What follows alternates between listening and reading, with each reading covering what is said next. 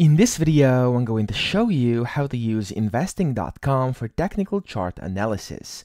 So the first thing you want to do, you want to go to investing.com and you want to sign into your account top right over here. Then once you've done that, you want to go ahead and where it says search the website up top, you want to click there and you simply want to look for whatever you want to see the chart for. So for example, I'm going to go ahead and I'm going to type in Bitcoin, so BTC, and I'm going to look at the chart for Bitcoin USD. So you simply want to click it over here. It's gonna look like this. There's a bunch of them, as you can see. So click on the one you're interested in, and then this is going to load another site over here.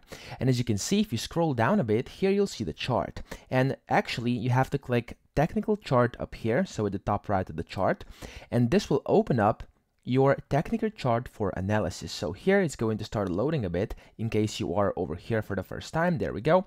And this is also powered by TradingView, as you can see, and you want to go ahead and open this in full screen by clicking full screen mode.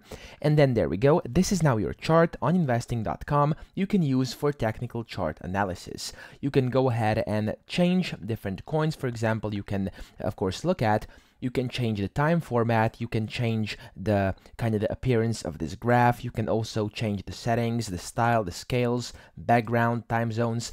Basically, it's pretty much the same as on TradingView in case you've ever used this.